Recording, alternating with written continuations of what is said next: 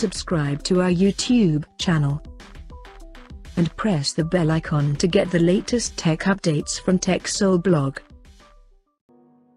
After launching Vivo Y52s back in December last year in China, the company has now launched another version of it in China as Vivo Y52s T1. And both of these devices are similar, but with some minor changes in terms of specifications.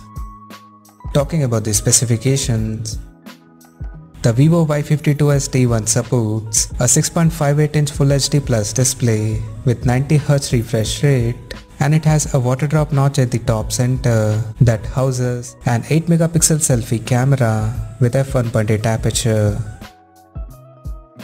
The rear panel of the phone features a dual camera setup and a squarish module at the top left corner that includes a 48-megapixel main camera with f1.79 aperture and a 2-megapixel depth sensor with f2.4 aperture.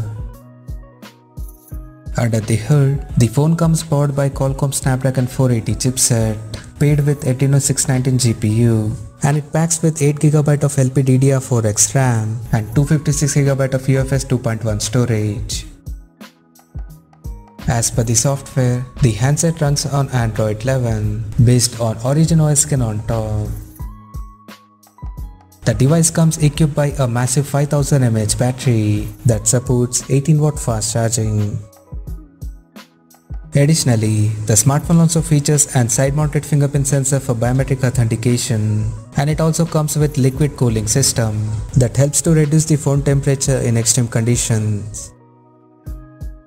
The connectivity option on the phone includes 5G, dual-band Wi-Fi, Bluetooth 5.1, GPS, 3.5mm headphone jack, and a Type-C charging port. The physical dimensions of the smartphone measures at 164.15 by 75.35 by 8.4mm, and it weighs around 185.5 grams. Now talking about the pricing and availability details. The Vivo Y52s T1 has been priced in China at 2099 Chinese yuan. And the smartphone is now available for purchase in the country in Coral Sea, Moonette and titanium grey color options. So what do you guys think of this Vivo Y52s T1 smartphone?